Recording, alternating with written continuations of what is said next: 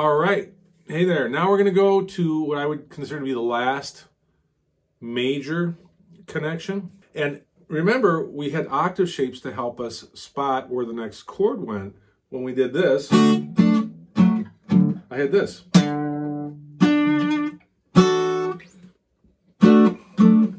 Well, look at that. Here's a root. Here's a root. Here's a root. I'm going to start with this root because I want to be on set 1. This is a first inversion because the third is in the bass. And I'm going to go root 2, back for a 2, slide up for the 3 to 4, the 5th, and, okay? Notice I didn't go like that, I went,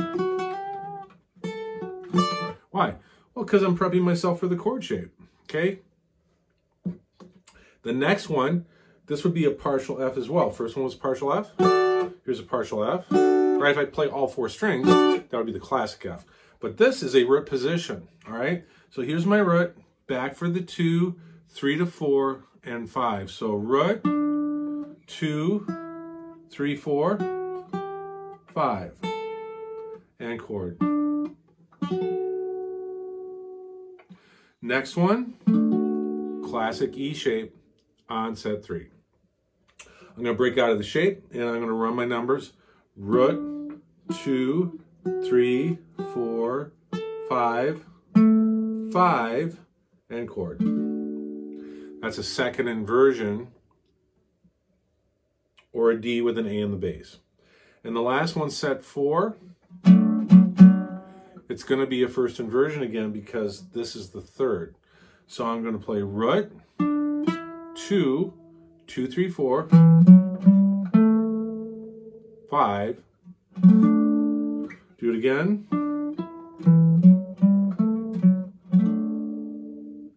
So remember, set 1 was a first inversion. So set 4 is going to be a first inversion.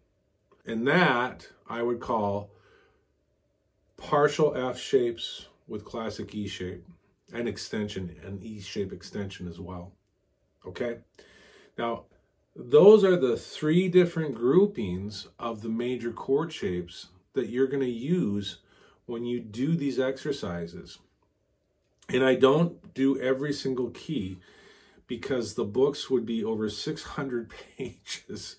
It would be insane. So I've picked a set number of keys. And every time I'm done with the major key, I go to the relative minor. So for example, the very first grouping and or chord pattern scale shapes as far as exercises, for these exercises, root through 5, will be in the key of C. So they will be with open strings, right? So, and then we'll start with this classic D shape. Next. Next. And then I could start repeating again. But do you see what I just did? I used the first pattern from the first video, the second pattern, the AG, and then the partial Fs and the E, right?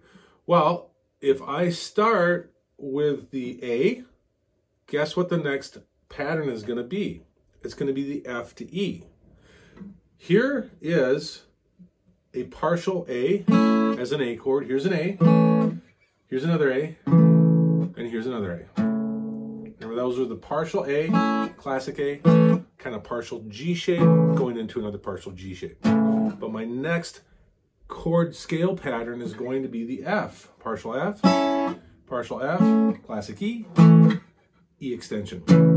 The next one is going to be the original classic D. So here's my root.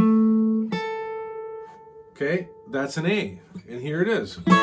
Classic D shape, extension, or partial C, and then the classic E on set 4. Every time you do these patterns, whatever the first pattern is that you lead off with, if it's AG, the next pattern will always be FE. And if you start with FE, the next pattern will be the DC. Does it make sense? Here's F, E. Here I am. Now it's the DC. Here I am again. Now it's the A, partial A, classic, and G. Back to the F, partial, classic E. Okay? It's just the way the neck is designed. And again, if you start to see these patterns, you get quicker at spotting them on the neck. You get to spot chord shapes quicker when you're playing songs that you're learning. You're probably going to start spotting all this stuff inside the songs that you're learning as well.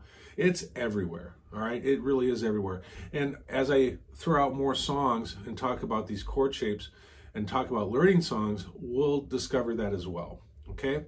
Didn't mean to ramble, but I did want to cover that because it's one of the patterns that you're going to start to spot as you do these exercises. Okay, thanks guys.